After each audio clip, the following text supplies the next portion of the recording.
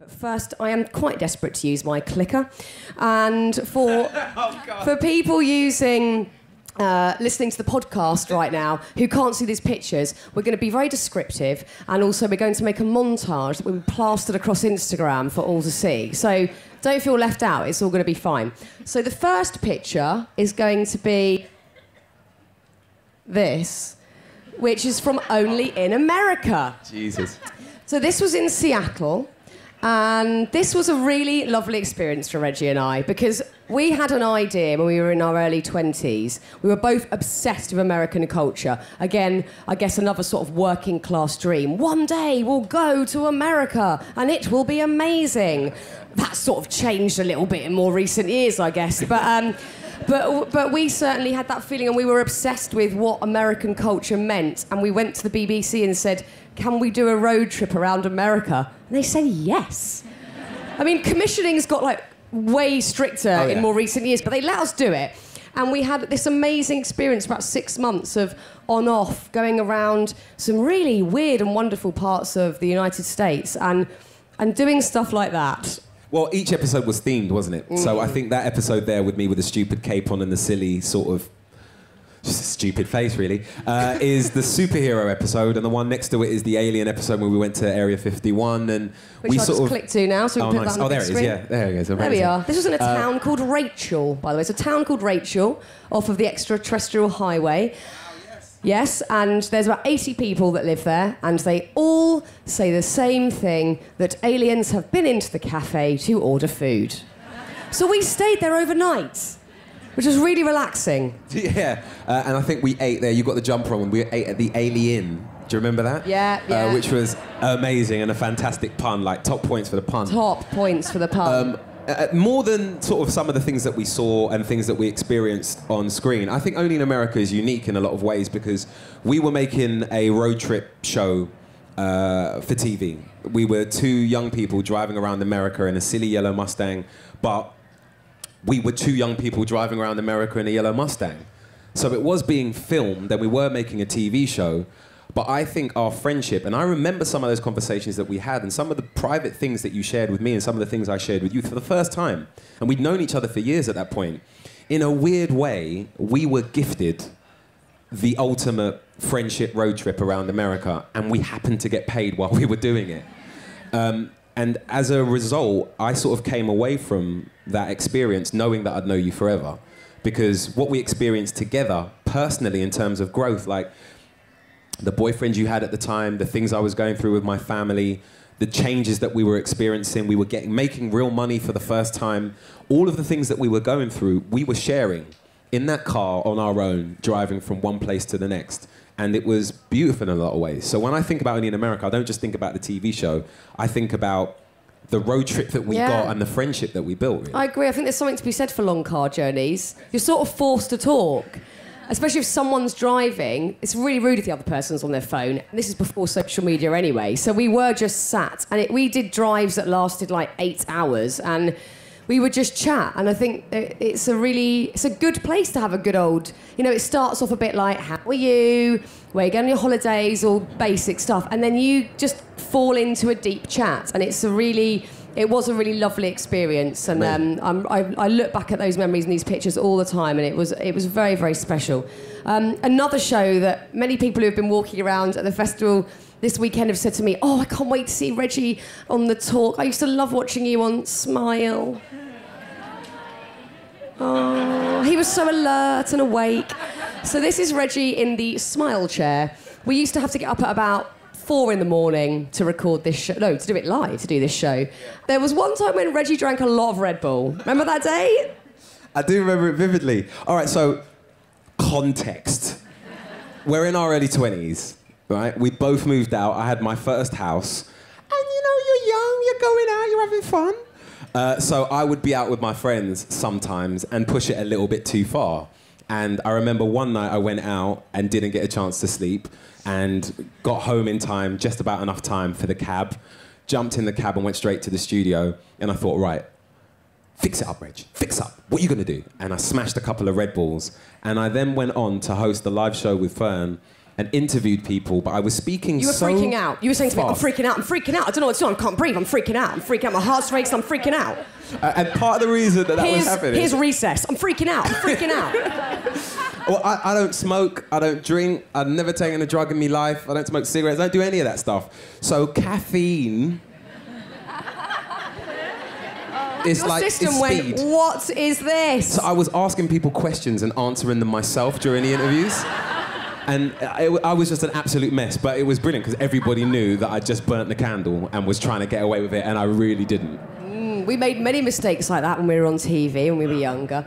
Another memory from Only in America is going in the original Batmobile, and I just actually chose that picture because my outfit is so bad, I don't have words to describe it. Can we talk about your neckerchief? Because Let's talk about it. That's Let's talk amazing. about it. That's a feat of fashion. What did I think? So what I think my thinking behind that outfit is Avril Lavigne, but on a chic day. I've gone... I think I quite like Avril Lavigne. I'm going to try that out. I probably quite like Busted as well. But that neckerchief's nice. See, this is one of the beautiful things about us essentially growing up on screen. Those awkward pictures and those awkward moments that we all have in our teens, those stupid haircuts. I had a moustache and braids for how long? I'll never forget, right? So I had cane row and a moustache, right? Right, let me add to this. Go on. So every night before Smile, once a week, who was it, your sister? Dev's sister. Dev's sister used to braid Dev and Reggie's hair into a new pattern for the show. It could be a spiral, could be a crosshatch. You never knew what you were going to get on a Sunday. And the day I thought, all right, it's time to cut this off now, I shaved it off and I was like, I should probably get rid of the tash too. I turned up to Smile and everyone was like, oh, thank God. And you went, Reg, you look so much better, oh my God. And I was like, why didn't you tell me? Such a bad friend. What the hell? Why didn't you tell me about the neckerchief? You could have said, don't wear that on the telly.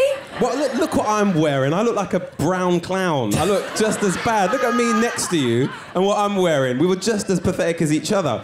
But we didn't have the knowledge, so it's okay. We can't escape these pictures, like they're everywhere, Yeah. they're in our lives, so we just embrace them. No, I do, and I make a point of putting them up on social media now because I love looking back because, yes, it's memories for some of the people that follow me and some of the people that have watched us, but also it's nice to know that we've left that in the past and also nothing to be ashamed of. and appreciate that stage. You know, it's a moment of growth. We were trying our best, Sort of. damn it. Yeah. There I am, travelling around the States with my neck pillow and Reggie taking pictures of me whilst trying to get a peaceful nap. There was very little sleep during this era of our lives and it was a lot of going back and forwards. We were doing Top of the Pops, I guess, at the same time. I remember I got a mini holiday in New York because you did something that made me so excited and you had to do it here in the UK. You had to leave shooting Only in America to be one of the hosts of Live 8. Yeah. And that was huge, but you were so young. I know, it's very weird looking back at that.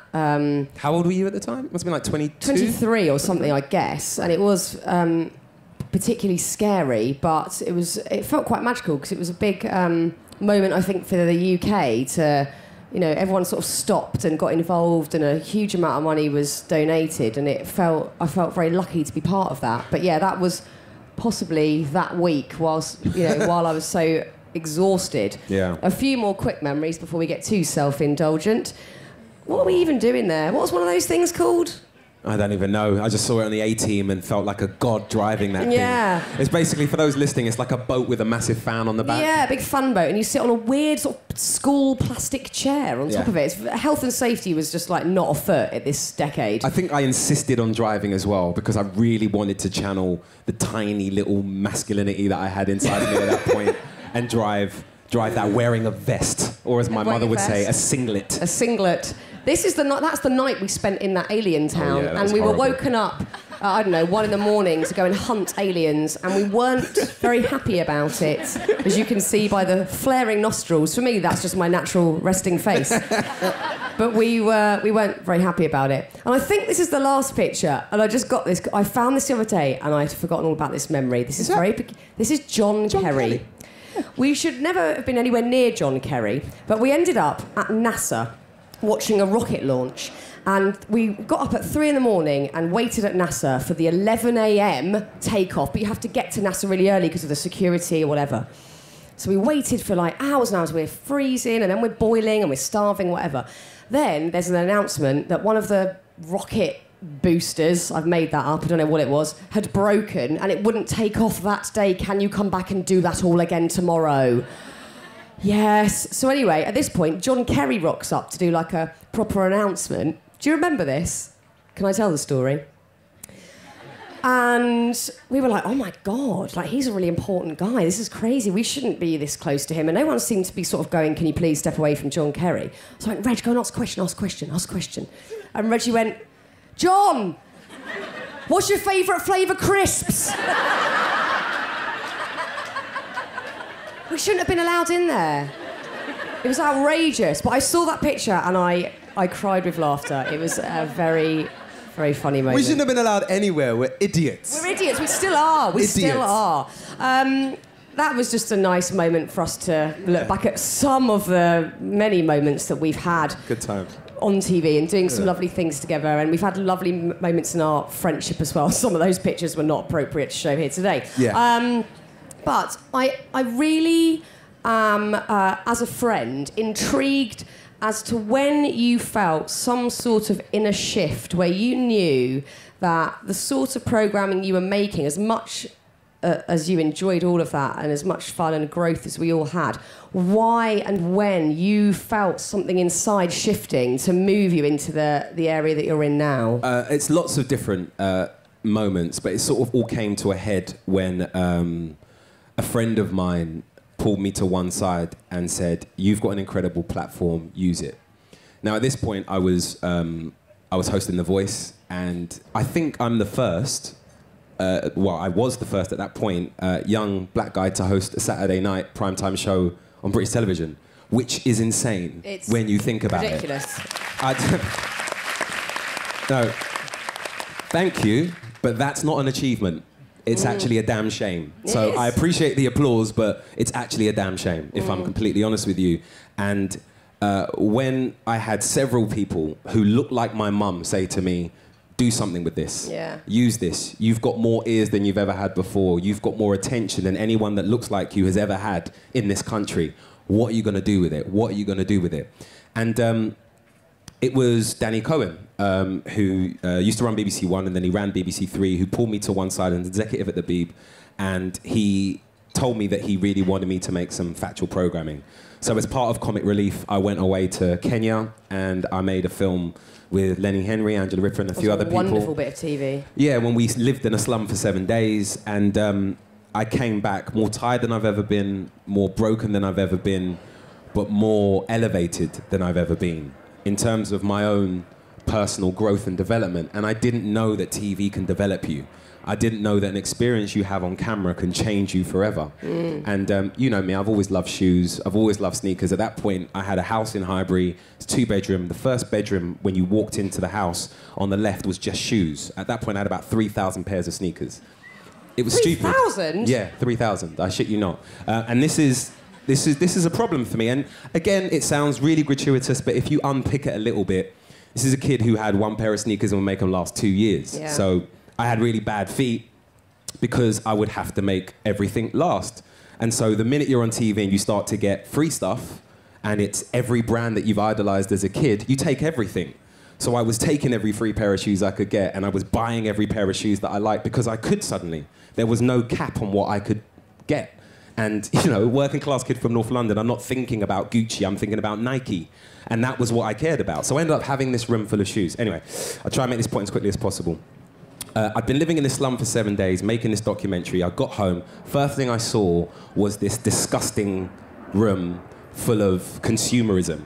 And I had my first panic attack. And I didn't quite know what to do. And that night I called this company that shipped clothes from the UK to Africa, and I told them, go in, fill up your van, take whatever you want. And they just took 2,500 pairs of shoes. That's all they could take, which is a lot, but they took 2/3 of what I had. And I realized in that moment that what I did on screen changed me forever. And I knew that I needed to do more.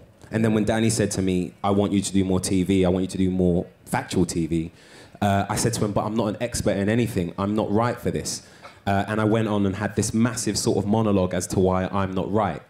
I said, you know, I've not got a degree, I never went to university, I'm not an expert in anything in particular, why will anyone listen to me? And he said, all of the reasons you've given as to why you're not right to make Factual is exactly why you should make it. Yeah. Because you are the audience.